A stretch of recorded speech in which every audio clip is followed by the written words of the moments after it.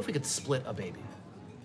Half a share in one baby. But I would want the whole pregnancy to myself. I'd only want to do it if it was my kid genetically. Well, I mean...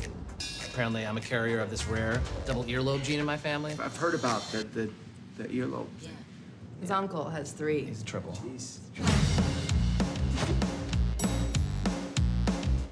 You guys are actually serious about this? Here's to 2 couples, 1 baby, and no regrets. Cheers. You'll never regret having kids. IVF costs $35,000 per attempt. Usually doesn't take more than a couple tries. Natural donor insemination. It's just what it sounds like.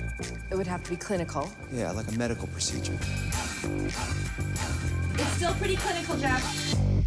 I just keep picturing them thrusting. Right, I got it. And then she's looking at him thrusting. Okay.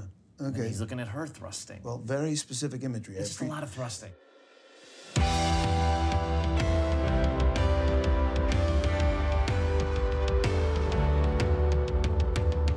I like the idea of having kids, just not the idea of having kids.